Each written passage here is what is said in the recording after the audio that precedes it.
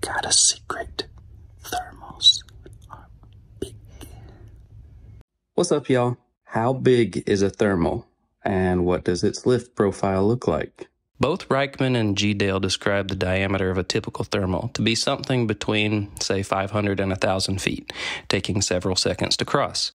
So the lift profile ends up looking something like this.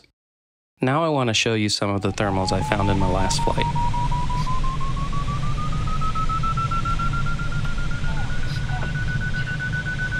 Seven, you go.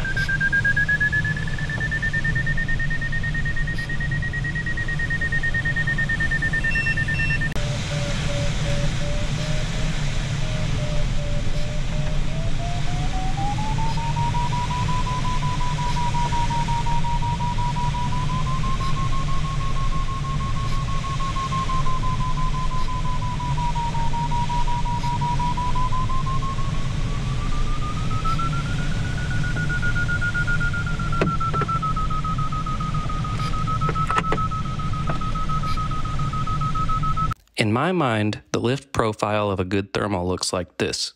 I first noticed this last year flying dual with Morgan Hall in Ely.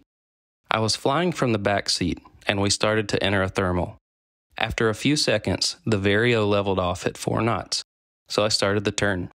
He yanked the stick back and said, "Not yet," and the Vario eventually hit 8, then 10, and he let me turn. It blew my mind, and this happened over and over again. My mental picture and rule for circling is now completely different. Coming into a thermal, I wonder now whether it's going to have 1, 2, or maybe 3 plateaus before the maximum. So I just keep flying and wait. When it really starts to drop me out of the other side, then I decide if it's worth coming back to.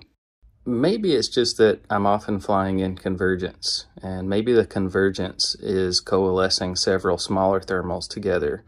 Regardless of the reason though, it seems like waiting and being patient to see how big the thermal actually is a pretty good strategy. And it's okay to fall out of the other side of the thermal. If it's not worth coming back to, then it probably wasn't good enough to circle in the first place.